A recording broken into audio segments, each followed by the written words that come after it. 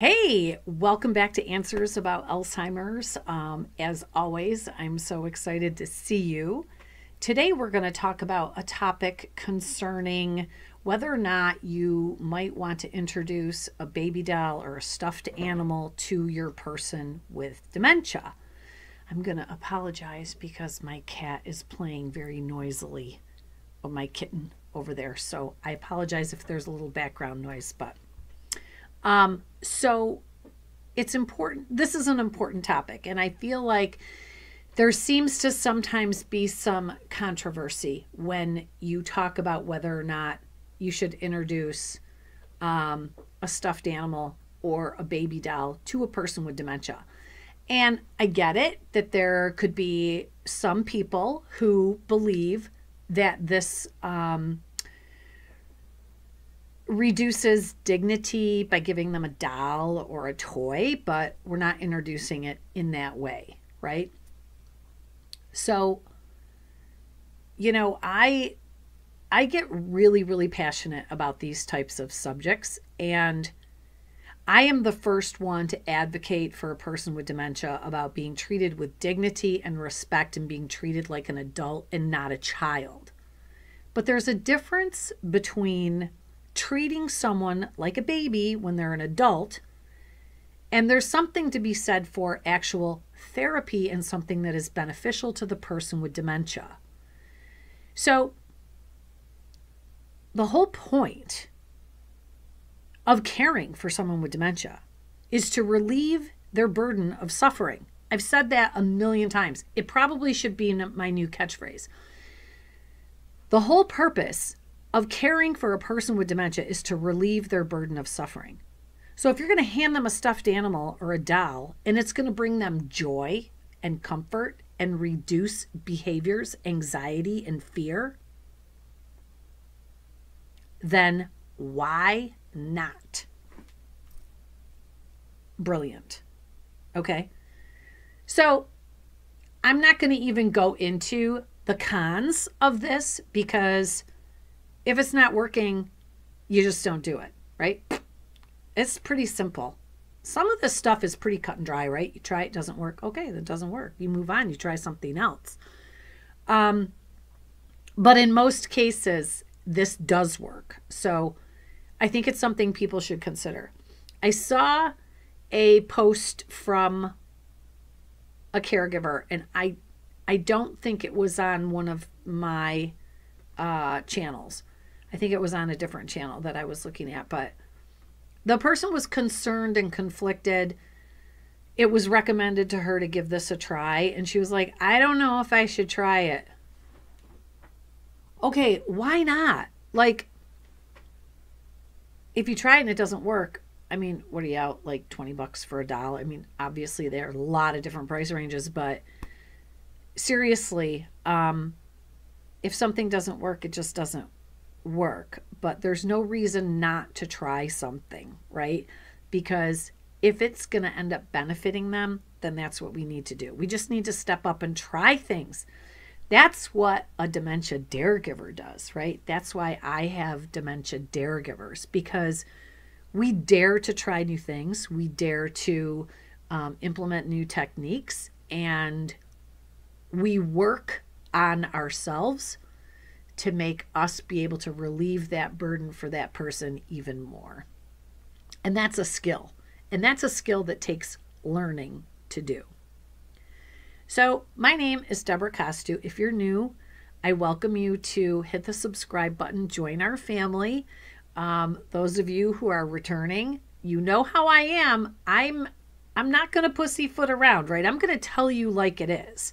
And if you don't like it, that's okay. You don't have to like everything I say. But I'm here to share my knowledge with you, and you can do with it what you want. And this is just the beginning of your journey with me. If you continue with me, you will know that these types of videos can only get you so far.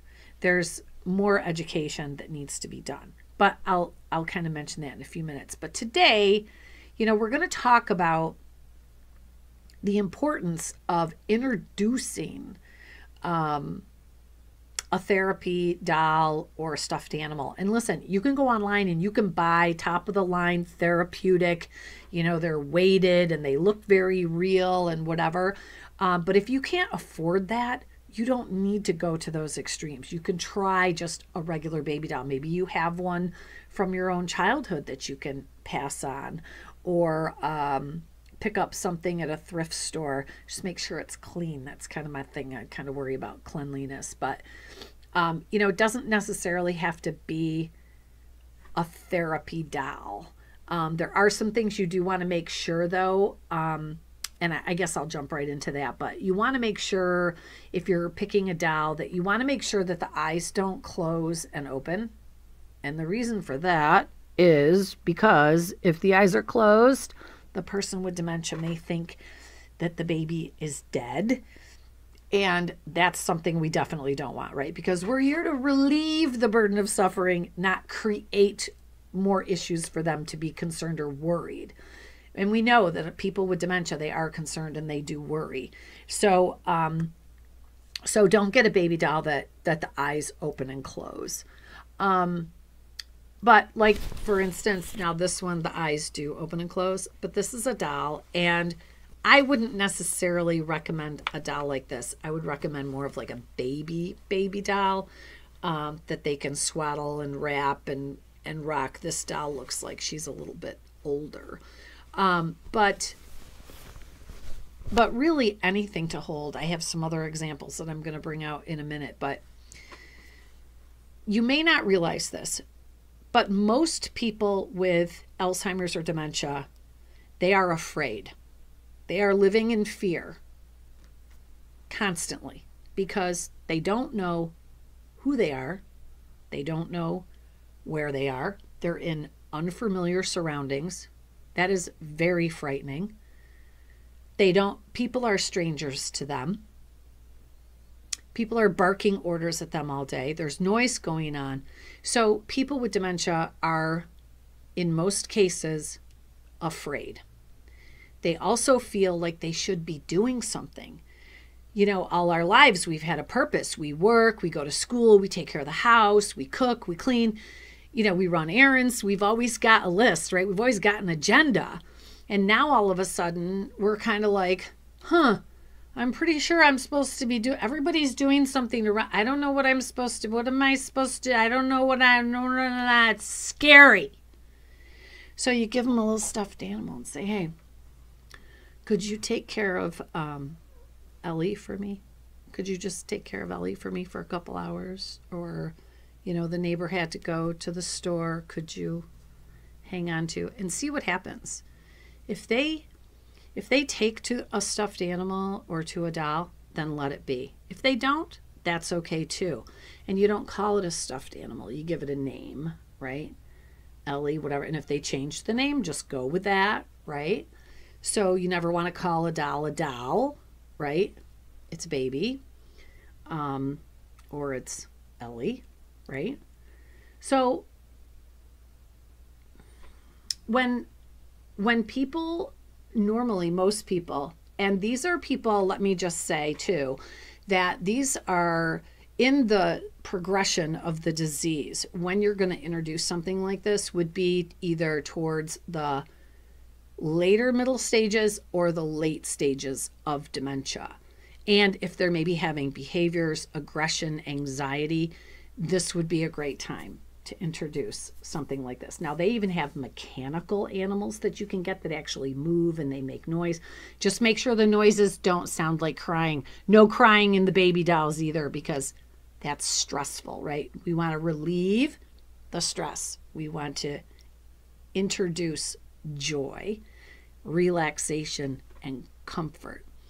So when you think about someone who is afraid or anxious or upset, we want to bring them comfort, right?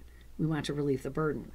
So if they have even just something to hold or hang on to, oftentimes that can help them with their feelings of anxiety and stress.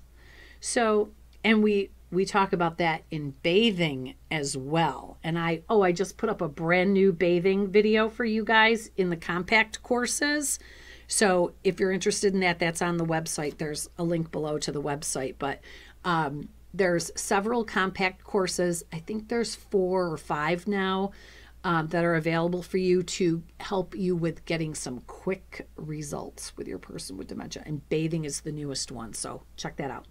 Okay, so the whole purpose of a baby doll or a stuffed animal for a person with dementia is to provide feelings of comfort, feelings of safety, and feelings of purpose. And it's about quality of life, right? This is about quality of life. And so it's to provide, it will help them self-soothe as well. And it's been proven that these therapy animals and therapy baby dolls, they will respond and feel more connected. They feel like they have a purpose. They have a reason. If the person asks you if the doll is real, you could say something like, well, do you want it to be real? Or what is her name? Right? So don't say, no, it's not real. And I mean, you could say it's real, but would you like it to be? Do you think it is? What do you think? What do you think? So when we feel good, when we have a purpose, what it does is it's been proven that these therapy animals and baby dolls will actually reduce anxiety and agitation. It increases people with dementia's happiness levels. I mean, come on. If it increases their happiness levels, it also will increase their activity level. So oftentimes they're more engaged.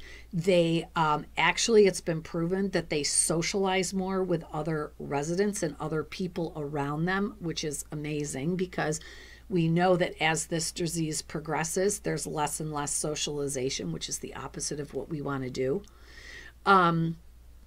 They have fewer and fewer negative verbal aggressions.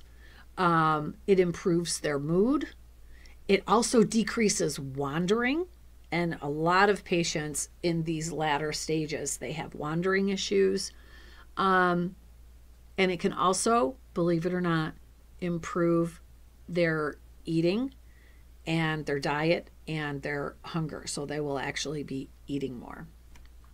So if a person with dementia responds positively to you introducing a therapy animal or baby doll to them, then great. If they don't like it, if it upsets them, if they think something is wrong with the doll or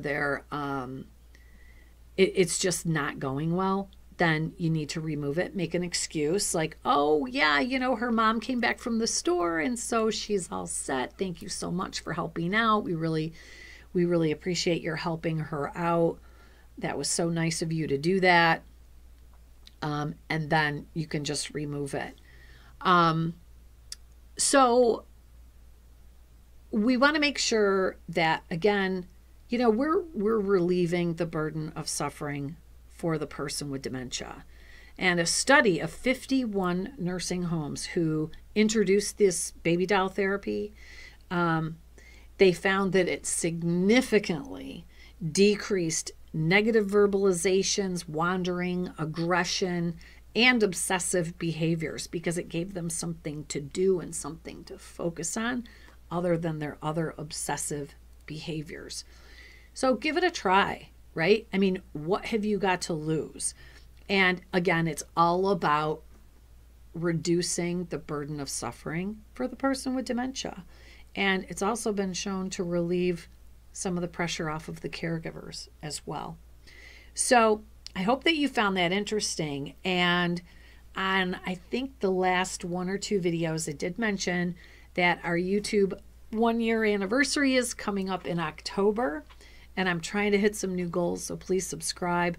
But I wanted to know if you would be interested in joining me in a Zoom event to celebrate the 1 year and just maybe come together and talk about are people with dementia. We can maybe go around and everybody can talk about their person with dementia and who they're caring for, or their past experiences, or maybe even people have passed on that were important to them, and maybe do a little Q&A. And I just thought it might be a little good time. So if you're interested in that, type in the chat, Zoom event or 1 year anniversary, you're interested, so that I know you might be interested. And also too, on another video, I asked you guys to tell me where you're viewing from, and that was fantastic. I'd love to hear from more of you. I've got East Australia, West Australia,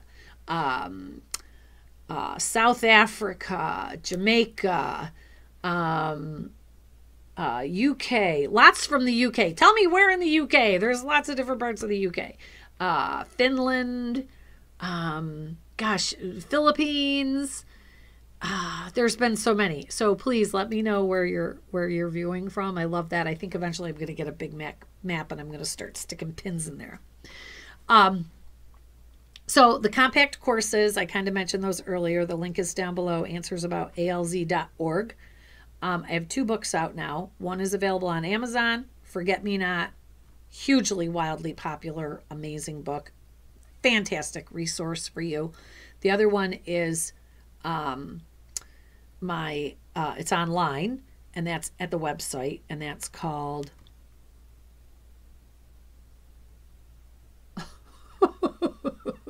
the Dementia Starter Kit. It's called the Dementia Starter Kit.